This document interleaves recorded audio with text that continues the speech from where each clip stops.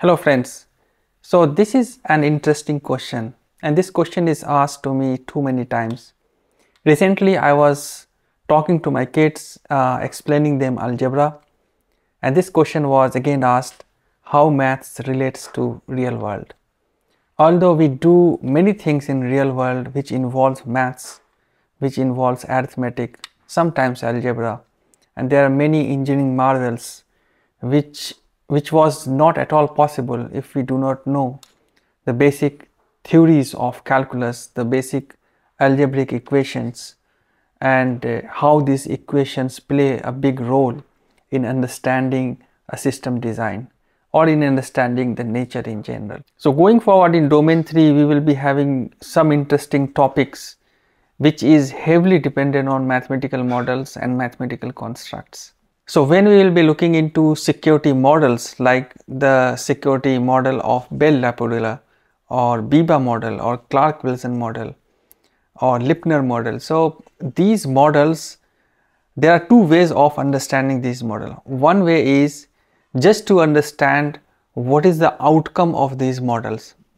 Like when we are thinking of Bell-La-Padula model, so what is in the end this model is trying to achieve, and what are the outcome of these models on an understanding of a higher abstraction. This is one way of understanding these security models, and this is something which works for CISSP exam.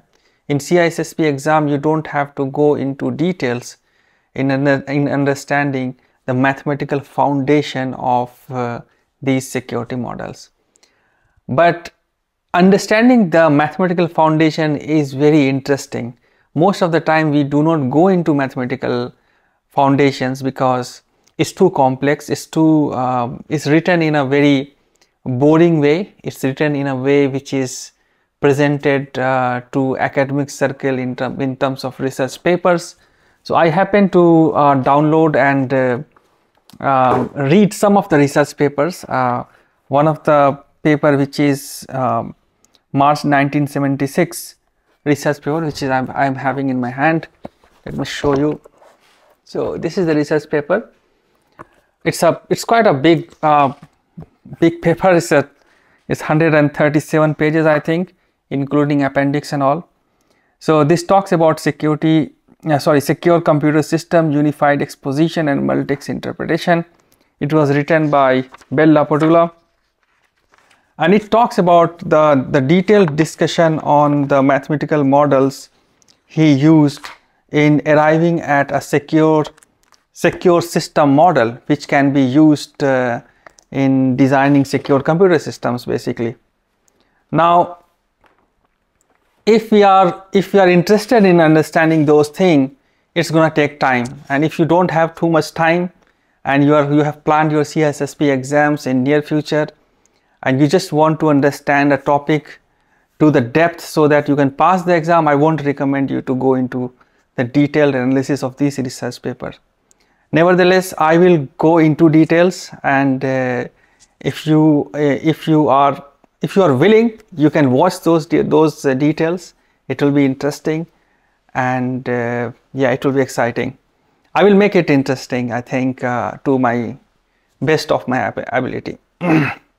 Now, before I jump into those mathematical models and mathematical constructs, I would like to give you a brief answer to the real question which was asked: what is the relevance of mathematics and mathematical model in our day-to-day life?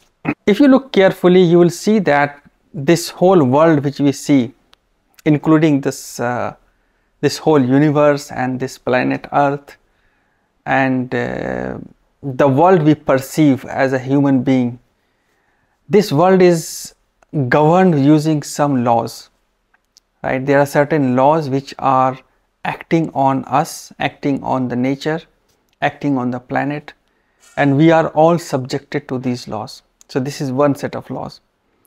We are humans and we interpret life, we live in a social structure, so we also create some laws. So there are two broad categories of laws: natural laws and man-made laws. So these laws exist as part of the ecology where we exist. Now, I will discuss natural laws, then I will come to the mathematics part of it. Briefly, when it comes to man-made laws, so man-made laws are made in order to best use the resources which is presented to human being and to resolve conflict between any two human being or any two community which exist on this planet. So man-made laws, if they comply to or if they kind of align with the natural laws, it sustains, right? And if it do not align with natural laws, it will bring disaster. It may bring disaster immediately or it may bring disaster after some time. It depends on the nature of law we are trying to get rid of or we are trying to break. For example, there is a natural law of gravity, right?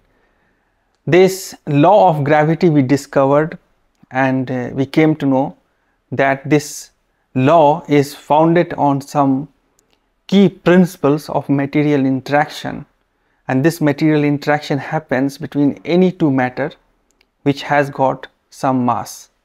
So the matter has got a property mass, and with this property mass a gravitational field is generated, and the property of gravitational field is in such a way that it attracts another matter. So this is the theory of gravity. So we have got gravitational force, and then we have got objects which are affected with this gravitational force. So this is a law, and we act accordingly. If we don't, we can't design a system which in turns violates the law of gravity, right? You can't go to a 10th story building and jump, and if you are having this intention that I will prove that the theory of gravity is wrong by jumping from a high rise building, you won't change the law, but you will break yourself against the law. That's what I meant by that if we design a system or if we design a law, man-made law, which is not aligned with natural laws, then it will bring a disaster. So these are man-made laws. When it comes to natural laws, we will see, if we go in details into natural laws, that these natural laws are based on certain natural principles. So principles are the underlying truth which exist in nature, right? One of the principles I explained is the principle of material interaction. So this principle says that if there are two matter, they have mass, then this property of mass will enable these matters to attract each other. There is a similar property of associated with electric charges, which says that if there are two electric charges, they are gonna put some force on each other. If they are of opposite polarity, they will attract. If they are of same polarity, they will repel each other. So this is another principle. So there is a principle of material interaction, and this principle is experienced by everyone, and we say that there is a law of gravitation which arises. This law we come to know because there is a principle of material interaction, right? So there is a principle and there is a law.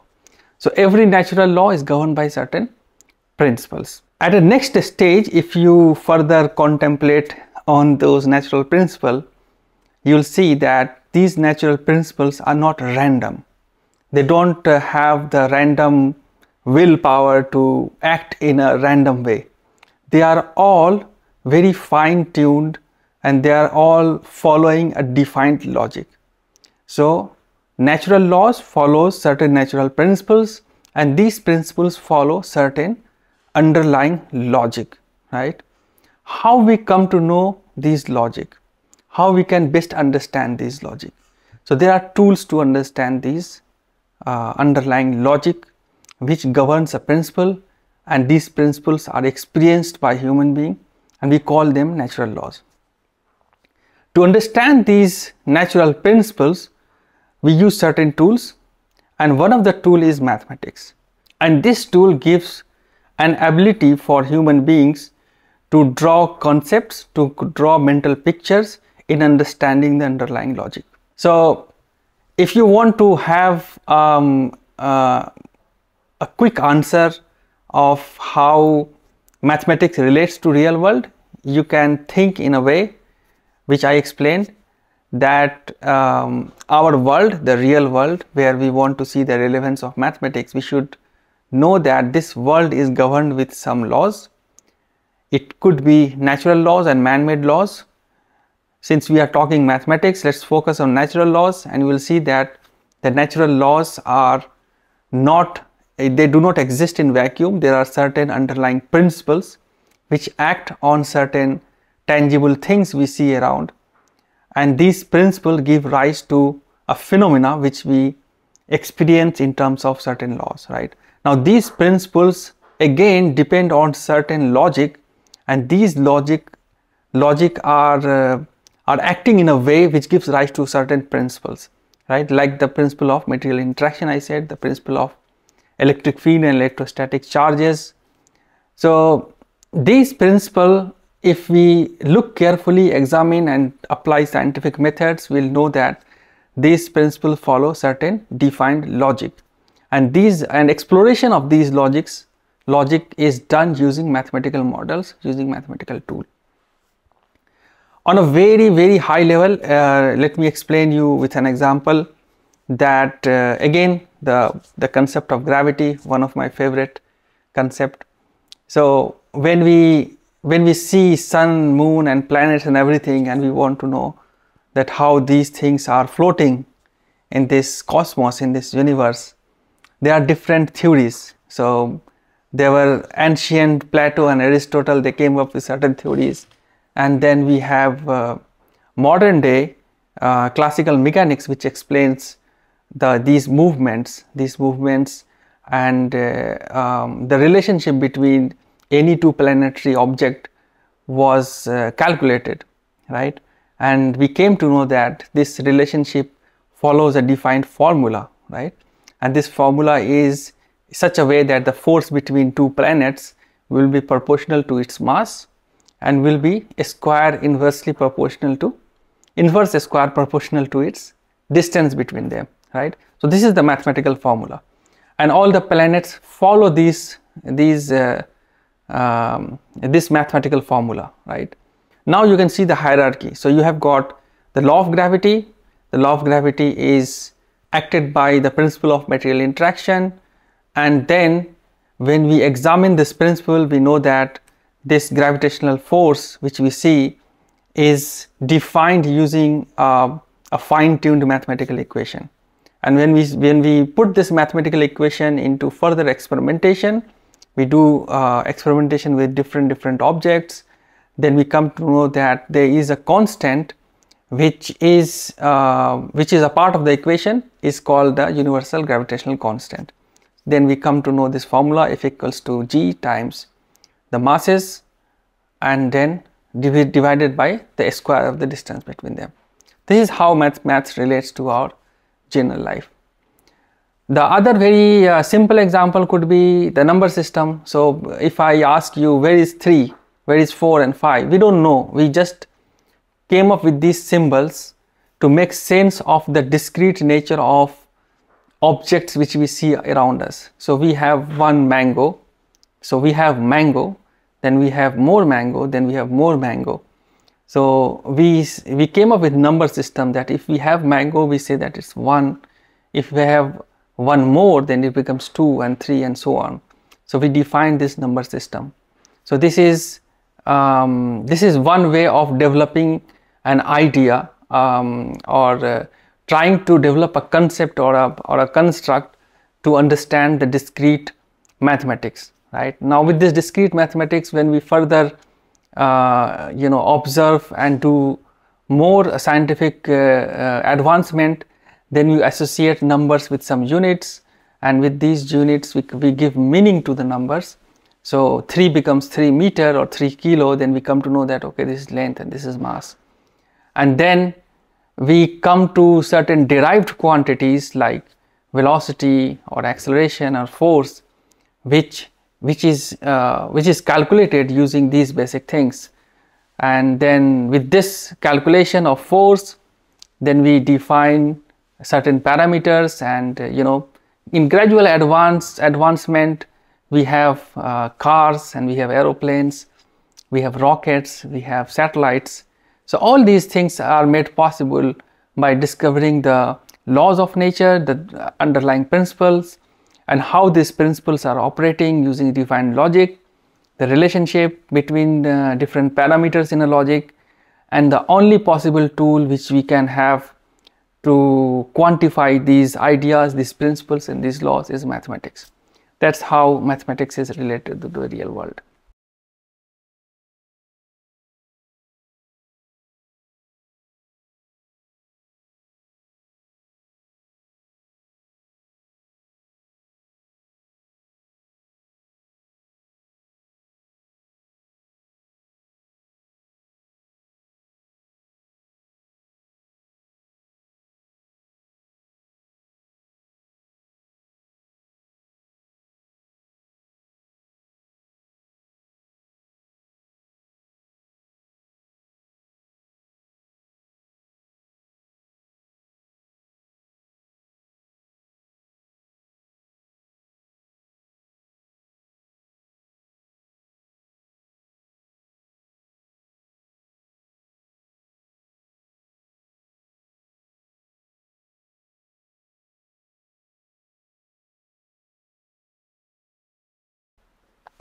In next videos, we will be going into some more details into how Bell-La-Padula model is